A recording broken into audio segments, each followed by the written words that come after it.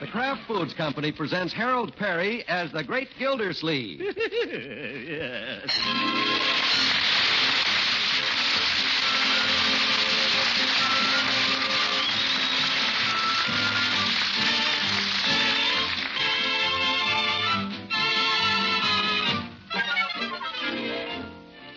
The Great Gildersleeve is brought to you by the Kraft Foods Company, makers of Parquet margarine. Every day, millions of women all over America serve Parquet margarine because it tastes so good. To market, to get some Parquet. Home again, try it today. You like it, you love it, like millions who say their favorite margarine is Parquet, P-A-R-K-A-Y, Parquet margarine, made by Kraft.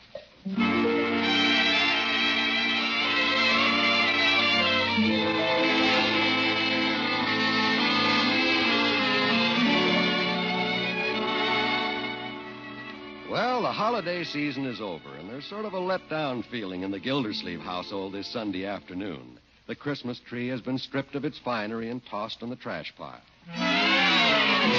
The greeting cards have been thrown in the wastebasket. And the Great Gildersleeve has just plunked himself down on the sofa.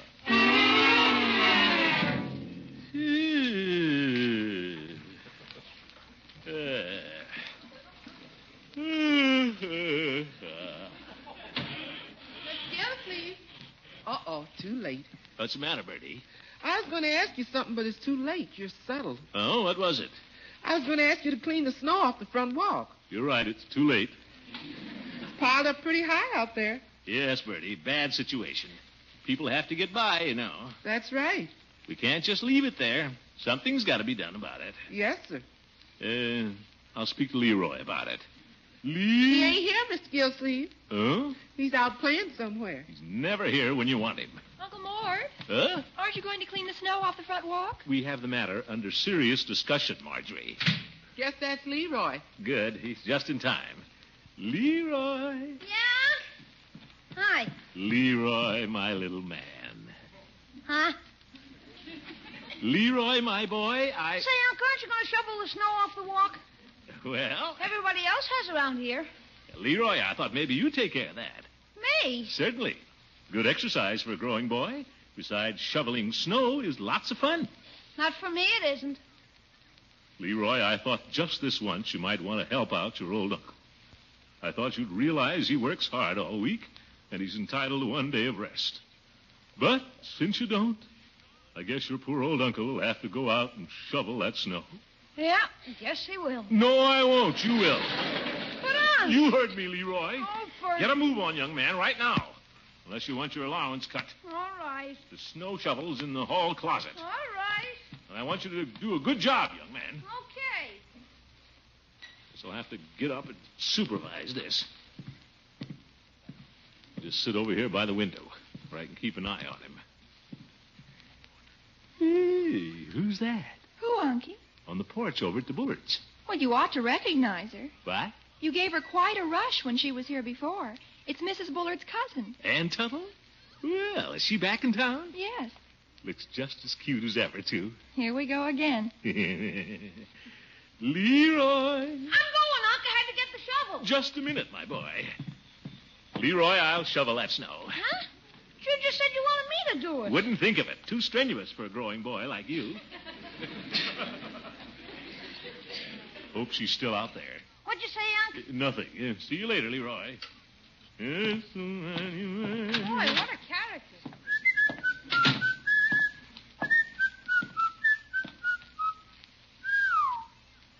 She went back in the house. Well, maybe she'll come out again. As long as I'm out here, I might as well shovel some snow.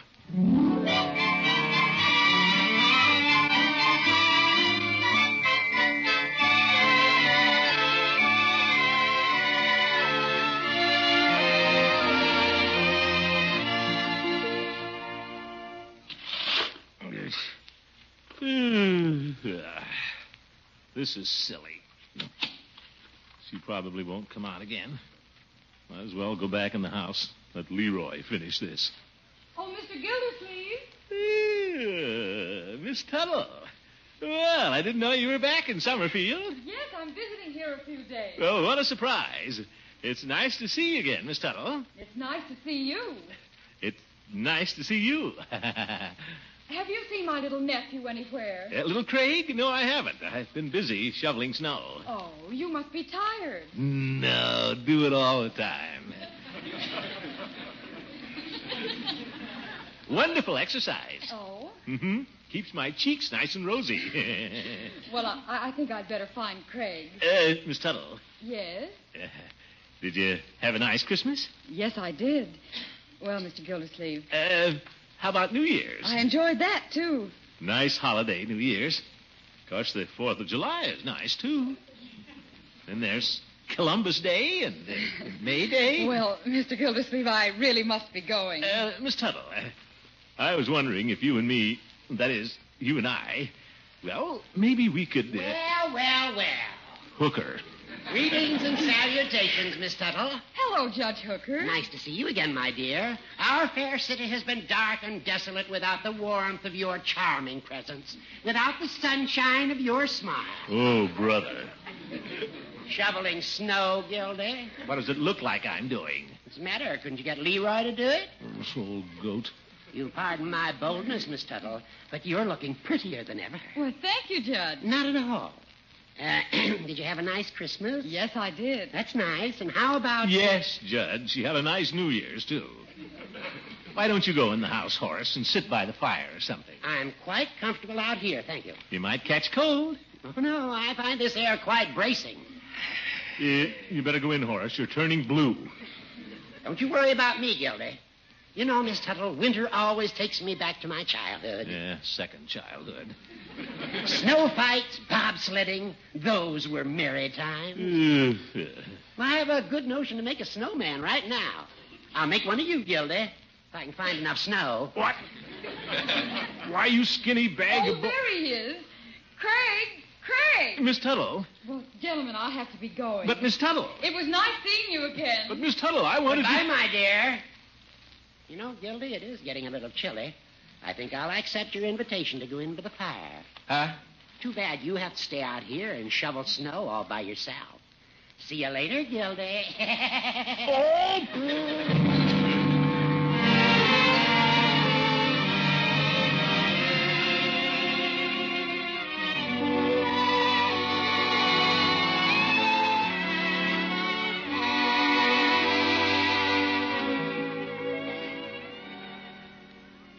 Miss Tuttle. Or may I call you Anne? You'll make me the happiest man in the world if you'll have dinner with me and my little family tomorrow night. This is all I ask, for I dare not ask a kiss. I dare not beg a smile, lest having that or this, I might grow proud the while. Yours truly, Throckmorton P. Gildersleeve, Esquire. Pretty good note. Glad Marjorie had that poetry book around. Leroy. Yeah? Come here, my boy. What do you want, Unc? I want you to do something for me. Oh, I'm kind of busy, Unc. Never mind. I want you to take this note over and give it to Miss Tuttle, personally. A note?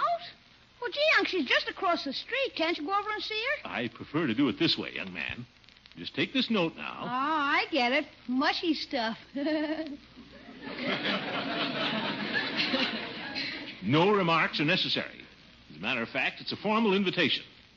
Well, sort of formal. Here you are. Okay. Run along now, and don't you lose it.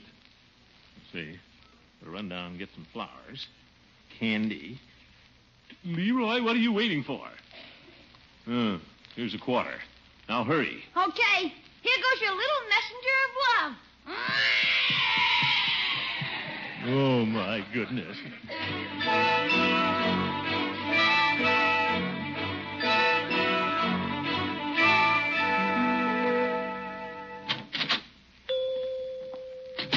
Good afternoon, TV. Oh, hello, Mr. Gildersleeve. My, that's a nice bouquet of flowers you have there. Yes. Bet you're wondering who they're for. No, not particularly. What? Is there something I can do for you, Mr. Gildersleeve? Well, I do want a box of candy. That heart-shaped one up there. Heart-shaped box? Very well. Peavy, aren't you a little curious? Okay. Flowers and a box of candy. What does that sound like? Sounds like flowers and a box of candy. But don't you want to know who they're for? No, I never ask personal questions of my customers. That's the pharmaceutical code. Oh? Well, maybe I'll tell you then. Do you want me to? Yeah, if you want to. You'd like to know, wouldn't you? Well, if you'd like to tell me. Oh, for heaven's sake, they're for Mrs. Bullard's cousin, Ann Tuttle. She's back in town. Yes, I know. I'm expecting to have dinner with her tomorrow night. Yes, I know that, too. What? Well, how do you know that? Well, Leroy was in a little while ago. Bought a quarter's worth of candy. He left a note on the candy counter. Eega. Didn't he deliver that note? If you don't mind my saying so, Mr. Gildersleeve, it was a lovely sentiment you wrote. I dare not ask a kiss. I dare... Peavy, give me that note. I haven't got it. Well, where is it? Well, you don't have to worry, Mr. Gildersleeve. Miss Tuttle got the note all right. How could she? Well, you see, she ordered some toothpaste this afternoon, so when I sent it over, I wrapped your note around it. You sent my note with toothpaste? It's very good toothpaste. Peavy, why don't you mind your own business? Mr. Gildersleeve, I was only trying A fine to help. friend you are. Toothpaste. What'll she think? She'll never speak to me again. Well, I don't think... Peavy, do you know what you are? If you can hold it for just a minute while I answer the phone. Peavy's Pharmacy. Who? Oh, just a moment, please. It's for you, Mr. Gildersleeve. Huh? Hello? Hello, Mr. Gildersleeve. Miss Tuttle. I was hoping I'd find you there. I just got your note. Oh. Well, you see... It was so clever the way you sent it. It was? Yes, so original. How did you ever think of it? Well, And Mr. Gildersleeve, I'd love to have dinner at your house tomorrow night. Oh, that's wonderful. About 7? That'll be fine. And after dinner, maybe we can go someplace? Just we two? All right. Well, see you tomorrow night, Mr. Gildersleeve. Goodbye. Goodbye.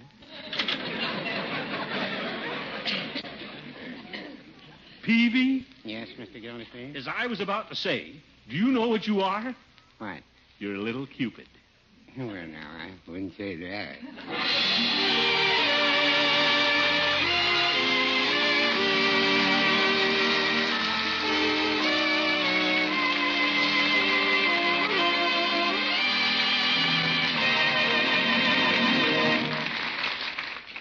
Back to the great Gildersleeve and his romance in just a minute. You know, I stopped in to see Floyd Munson the other day, and as I entered his barber shop, he greeted me with... Hi, Mr. Walt. Shave and haircut? Yeah, that's right, Floyd. You know, today I'm going to give you a tip. No kidding. Now I can buy that yacht I've been wanting. Well, here's the tip, Floyd. Tell your wife that Parquet margarine, the Kraft quality margarine, actually costs less now than it did a year ago. Well, that ain't the tip I'd planned on, but it's a good one just the same. Well, your wife will like it. Uh-huh. She'll like Parquet, too. It's one of America's favorite spreads for rolls, muffins, pancakes, and waffles, as well as bread. Why, Parquet... Hold it, pal. You're talking to the head of a family that's been using Parquet for years. Lovey swears by it.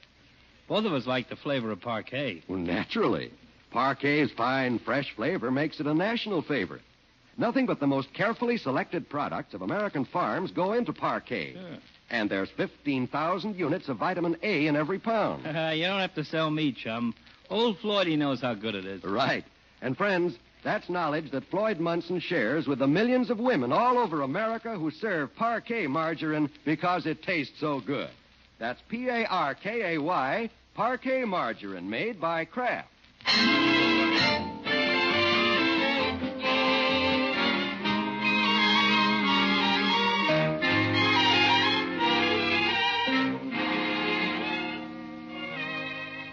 Well, it's approaching the dinner hour in the Gildersleeve household, but this is no ordinary dinner tonight. The dining room table has the new look, with its lace tablecloth, gleaming silverware, and bowl of flowers in the center. And coming down the stairs, the great Gildersleeve has the new look, too. Give me 12 roses, put my heart in beside them. Mort. Hello, Margie, my dear. My, a tuxedo. Yeah. How do I look? Oh, shirt popped out. Have to stuff it back in. Unky. There's nothing wrong with dressing for dinner. Yes, Unky, but don't you think you're overdoing it a little? No, I don't. I'm sure Miss Tuttle will appreciate it. Over at the Bullards, they probably dress for dinner every night. It's the usual thing in polite society, you know. Oh, yes, of course. Hi. Hello, Leroy. When do we... Pretty neat, Unc. Yeah, thank you, my boy. Looks a little tight, though. Can you bend over? What? Of course I can bend. Well, I wonder how Bertie's coming with the dinner. I wouldn't bother her, Unky. She's awfully busy out there. Yeah, she chased me out of the kitchen twice. It serves you right. I told you not to annoy her. Bertie! Unky. Just a minute. What is it, Mr. Gildersleeve? I got a lot of things on the fire out there. Just checking up. Dinner will be ready at 7 sharp, huh, Bertie? Yes, sir. That's good. And you won't forget to serve the coffee in the demi-tasse cups. No, sir. That's it. And Bertie, just for tonight, we won't shout back and forth from the kitchen. I'll press the buzzer when I want you. Yes, is that all, Mr. Gildersleeve? Well, I guess you'll manage all right, Bertie. If certain people just let Bertie alone, she'll manage all right. If certain people just let her alone. Boy, she's mad. Well, I don't blame her. Unky, stop making such a fuss about everything. Just because Miss Tuttle is coming for dinner. Yeah, Unc, relax. Well, I just want to make sure that everything goes right, that's all. And children, I think before Miss Tuttle arrives, we'd better have a little rehearsal. What? We want to show her that we know what to do at the dinner table. I know what to do. You eat. Yep. But it's the way we eat, Leroy. Now, we'll pretend that we're just going into dinner. Leroy, you take Marjorie's arm. This is silly. Never mind. Now, I'll take Miss Tuttle's arm. Miss Tuttle? We're pretending, Leroy. Play acting. Now, we go in. After you, Miss Tuttle. After you, Marjorie. Oh, for... Now we sit down at the table. Get up, Leroy. We seat the ladies first. Miss Tuttle, you sit here by me. Okay, Unc, we got the idea. Just a minute. We're not through. Before the first course, we'll have a little polite conversation. If this isn't ridiculous. Like this. Did you have a nice day, Miss Tuttle? Well, that's nice. Is he kidding? Leroy. And after the conversation, we'll have the first course. I'll ring for Bertie. What is it now, Mr.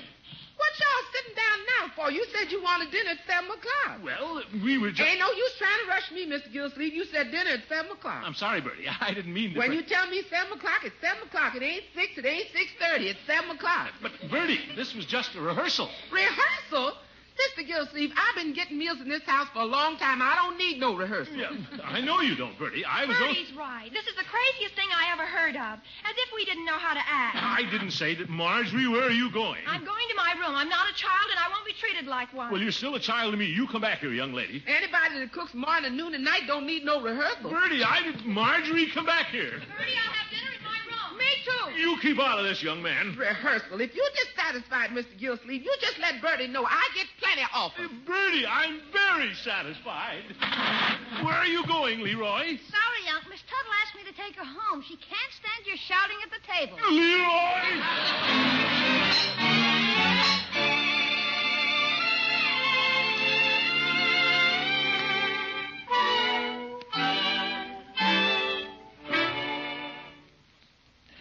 Look out of the window again, Leroy. Do you see her? No. Can't we eat now, Unc? We'll wait for Miss Tuttle, who's probably detained a few minutes. It's getting late. Oh, haven't you heard, Leroy? It's fashionable to be late in high society. Now, my dear, we agreed to forget all about that. I'm getting awful hungry. Leroy, we'll wait for our guest. You mustn't be a slave to your stomach. Mr. Gildersleeve, it's after 7. I know, Bertie. She should be here any minute now. Okay, but you said 7 o'clock.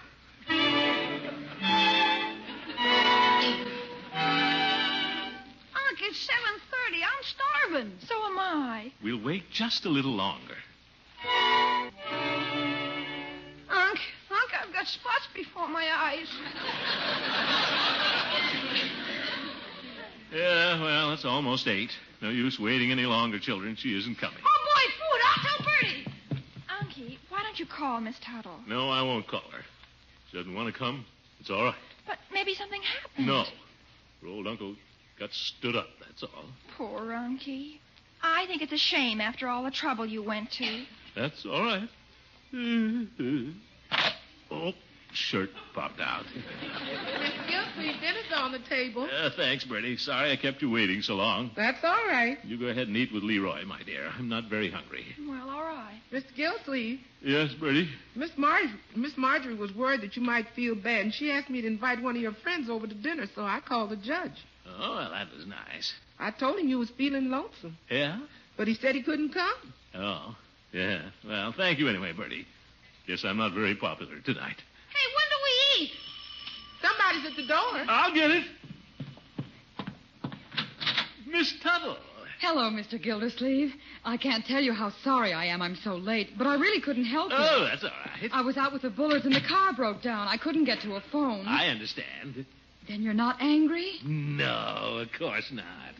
We didn't mind waiting. You haven't had dinner yet. No, what the heck. We weren't very hungry anyway. I'm kind of starving, aren't you? Oh, hello, Miss Tuttle. Hello, Leroy. Marjorie, I hope you'll both accept my apologies. Of course. Sure, let's eat. Mr. Gildersleeve, Uh-huh. you're wearing a tuxedo. I am? Oh, yeah. I always like to dress for dinner.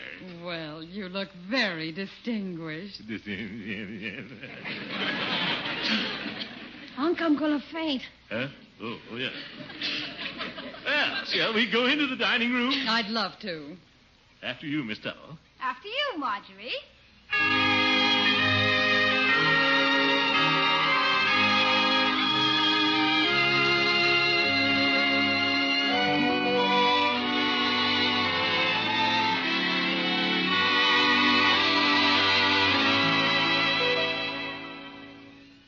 That was a lovely dinner, Mr. Gildersleeve. Oh, it wasn't much. Just potluck. Would you care for another demi-tasse? No, thank you. Your niece and nephew are charming. Leroy's so well-mannered. He is? I mean, oh, yes. If there's any place you'd care to go, a movie or dancing. Well, Mr. Gildersleeve, I think I'd rather stay right here. It's so cozy and nice by the fire. If that's all right with you. You bet. It's all right with me. Shall we sit here on the sofa? Nice and comfy. All right.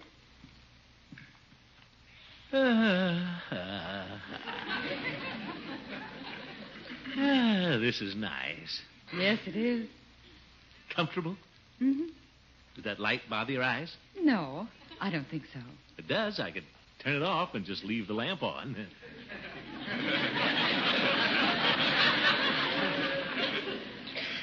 No trouble.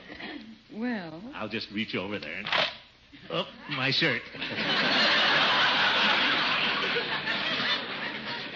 Yeah. Now I'll get the light. Yeah. That's better, isn't it? More comfy. Mm-hmm. I dare not ask a kiss. I dare not beg a smile. Huh? Don't you remember, Mr. Gildersleeve? That was in the note you sent me yesterday. Oh, yes. Hope there wasn't any toothpaste on it. It's a lovely poem by Robert Herrick. Mm-hmm. Herrick is one of my favorites. Yeah, it's one of my favorites, too. Never miss one of his poems. Do you know the rest of this one? No. It goes like this. No, no. The utmost share of my desire shall be only to kiss that air that lately kissed thee. Miss Tuttle, you don't have to kiss the air. Not while I'm here. Mr. Gildersleeve. Who's that, I wonder? I'll get it. Good evening, Judge. Evening, Bertie. What does he want? Well, I didn't think you were coming over. I couldn't make it for dinner, Bertie, but I thought I'd drop by for a minute and cheer up our lonesome friend. A friend in need is a friend indeed. Hello, Gildy. Well, Miss Tuttle. Good evening, Judge. I hope I'm not intruding. Oh, no. Mr. Gildersleeve and I were just discussing poetry. Well, in that case, I'll stay. I like nothing better than an evening with the muses. Why don't you go and spend it with him? Oh, I didn't know you liked poetry. Oh, I do. Why, I can recite it for the hour. Ye gods. That's wonderful. Here's a favorite of mine. Huh? The Raven by Edgar Allan Poe. The Raven by Edgar Allan Poe. Once upon a midnight dreary, while I pondered weak and weary over many a quaint and curious volume of forgotten lore, while I nodded, nearly napping, suddenly there came a tapping. Probably bats. As of someone gently rapping at my chamber door. Oh, what's the use?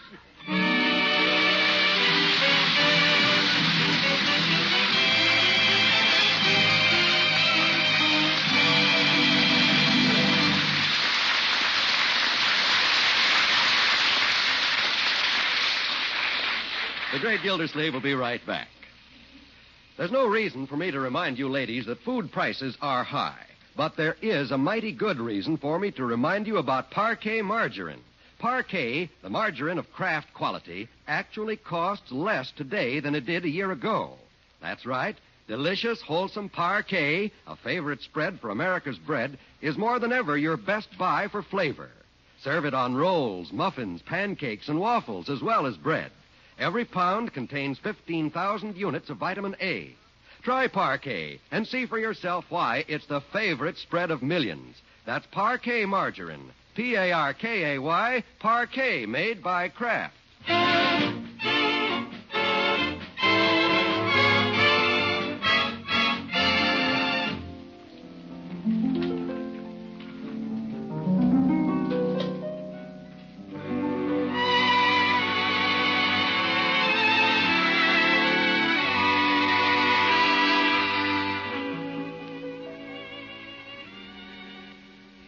What's that, Miss Tuttle? Oh, Mr. Gildersleeve, kiss me again. Well, if you insist.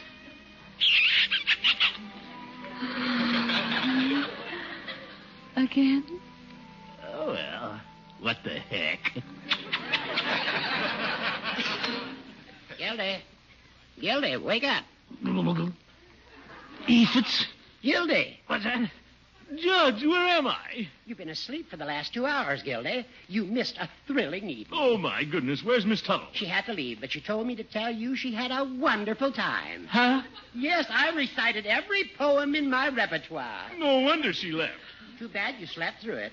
The one she liked especially was the curfew tolls the knell of parting day. Good night, Judge. The lowing herd winds slowly o'er the lea. Why don't you do the same, you old goat? Good night, folks.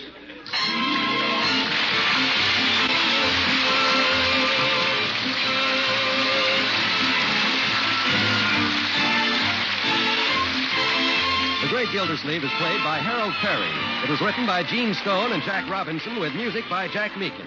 Included in the cast are Walter Tetley, Louise Erickson, Lillian Randolph, Earl Ross, and Richard LeGrand. This is John Wald saying goodnight for the Kraft Foods Company, makers of the famous line of Kraft quality food products. Tomorrow night, William Powell will be Al Jolson's guest on the Kraft Music Hall, heard over most of these NBC stations. Don't miss it. I will. Remember, tomorrow night. For exact time, see your local paper. And be sure to listen in next Wednesday and every Wednesday for the further adventures of the Great Gildersleeve. Do that.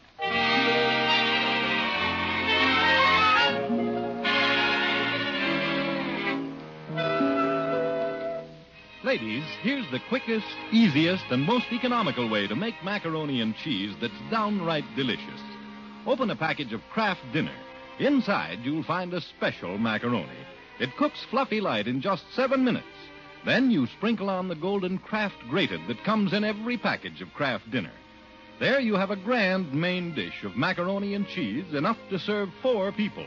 And it costs only a few cents a serving. Get several packages of Kraft Dinner from your food store tomorrow. Look for the yellow and blue package plainly marked Kraft Dinner.